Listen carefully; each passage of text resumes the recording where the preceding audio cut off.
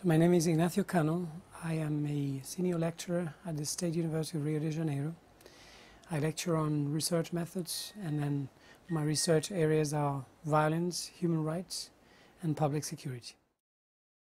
I would say one of the main conclusions after 15 years of investigation and research in Brazil is that there is a close connection between corruption and big organized crime on the one hand, and then violence on the other hand. Even though corrupt politicians, corrupt judges, etc. are not the ones who get their hands dirty and commit acts of violence, but these circuits are closely connected. So if we want to diminish violence to reasonable levels, we will have to tackle these organized crime issues at some point. Also, my personal view is that because we're going to have the Soccer World Cup and the Olympic Games, a lot of money is coming to the city and to the state. And the fact that there's so much money coming in makes it easier for all these circles to do their business without violence, because there's a lot to be shared, and also violence is going to be very negative, both for the World Cup and for the Olympic Games. So there's a strong motivation now to try to diminish violence, while these corrupt circles still make a lot of money. But of course, after the Olympic Games 2007, this money will stop coming, and then these circles will have to share whatever is left. And my fear is, if we cannot change these structures along these next 5 years, we might find ourselves in a very difficult position in 2017. No money, all these corrupt circles expecting to earn as they have in the last years, and if the structure continues to be the same, then there is a possibility that violence will explode again. I think it's true that the tradition in Brazil is that you have a formally egalitarian framework. The laws, for the most part, though not all of them, people abroad, for example, don't know, if you have a university degree, you have the right to a special prison in Brazil. You don't have to go to the common filthy prisons, which is a scandal in terms of equality. But with some exceptions, let's say that the legal framework is very egalitarian, and then the social reality is very unegalitarian. So people who are in the criminal justice system have to make this adjustment between formal systems that treat everybody the same and the social reality, which is very, very unfair and very unequal. And it's true that people are used to bending the law, not abiding by the law, the famous jeitinho. There's a cultural problem. You will hear many people complaining about corruption, but then if they're caught in a driving offense, they will offer the police officer some money to get away with it. We have these famous senators who were stopped, and they had been drinking and driving, and they refused to collaborate, for example, which is a scandal. So yes, there is a lot of hypocrisy because the system, perverse though it may be, benefits many people. But on the other hand, there are many people in Brazil who are tired of this. There are many people in Brazil who would like to have a decent police force, a decent state, who are tired of corruption. And I think these people are getting stronger. They're getting stronger in numbers, and they're getting stronger in their ability to express their views. So the tolerance, the social tolerance for corruption is diminishing, and the social demand for more just systems and for a rule of law, if you want, is increasing. My impression is that we are going in the right direction. It's a long path, but we're going in the right direction. And I don't think that his statement that people don't want the police to change and people don't want a legal and decent police force is true as a whole, that's all. I think if you ask people in the poor communities, for example, they want police. They want police force, but they want a police force that respects them, that treats them as citizens. You know, that's what they want. And that's what most people want. Even though you may be benefited here or there by a situation where you can buy your way out of trouble, in many other cases this is going to work against you. And people know that. You know, like, okay, I can bribe an officer to avoid paying a fine, for example, but some other time somebody's going to do something negative to me and I won't be able to have my rights sustained because this guy is going to pay the same policeman and nothing is going to happen. So I think things are changing, and I think that even though there is a cultural problem there, more and more people are conscious that we need a new situation. There's also something linked to self-esteem. Brazilian self-esteem tended to be typically low, but this is changing. You know?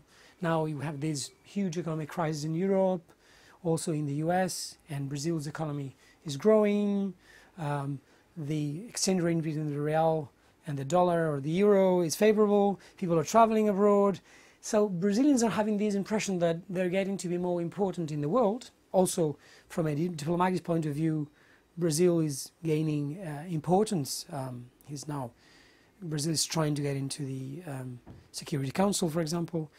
And I think that having a less corrupt public sector is part of this evolution. I think that people expect that if we're going to be a quote-unquote first world country, we also need to mend that, and that we cannot expect to be a very important power in the world and still deal with corrupt police, corrupt politicians all the time. Even though, as most people who study these issues know, there is corruption in rich countries as well. But at least the mechanisms, the transparency and the mechanisms to fight corruptions are more developed in some countries than others.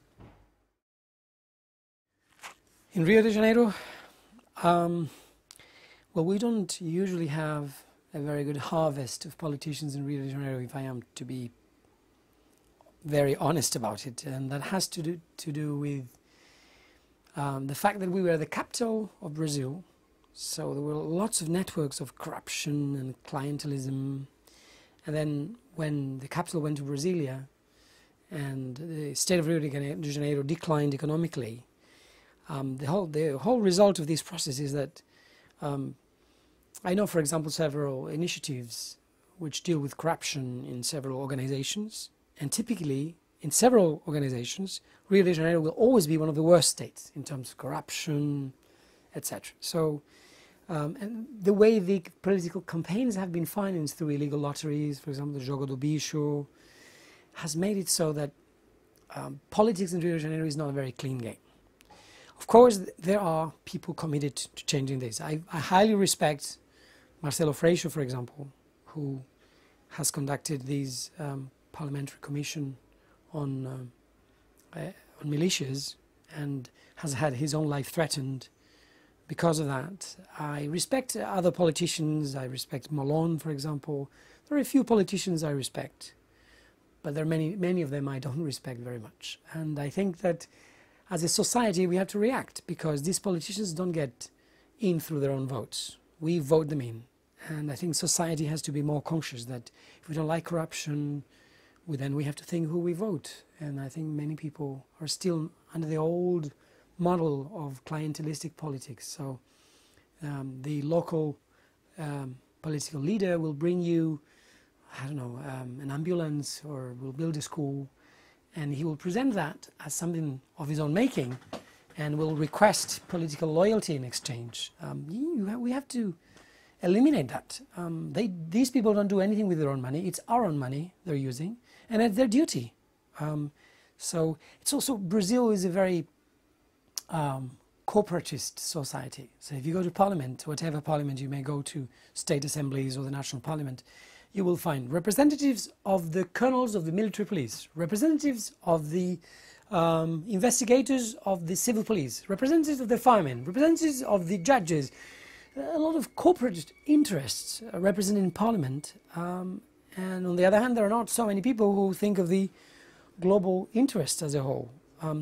I think Brazil badly needs electoral reform, a new overhaul of the electoral system. For example, people get in mostly through the votes on their own name. That means they have to campaign on their own money. And that means, of course, that many of them want to get the money back while they're in office. It's like an investment. You know, you spend some of the money for the campaign, and then if you get in, you get back the money. How do you get back the money? In the best scenario, through using favors and influence. In the worst scenario, through direct corruption. So I think, for example, that the new law should strengthen the role of political parties, and political parties should be responsible for the candidates. It's not acceptable as we have the situation now in the federal government. Lots of corrupt politicians in several ministries, the Ministry of Transport, lately the Ministry of Tourism, the Ministry of Agriculture. And the parties which have indicated these people, they say, well, we have nothing to do with them. You know, these people got voted in themselves. That's not acceptable. I mean, if there are 20 people who were elected in your own list, in your own party, and they're corrupt, you have to be held responsible for that. So I think we need electoral reform, and we need to change politics in this country, because as long as politicians are elected through these old networks, it'll be very difficult to change that.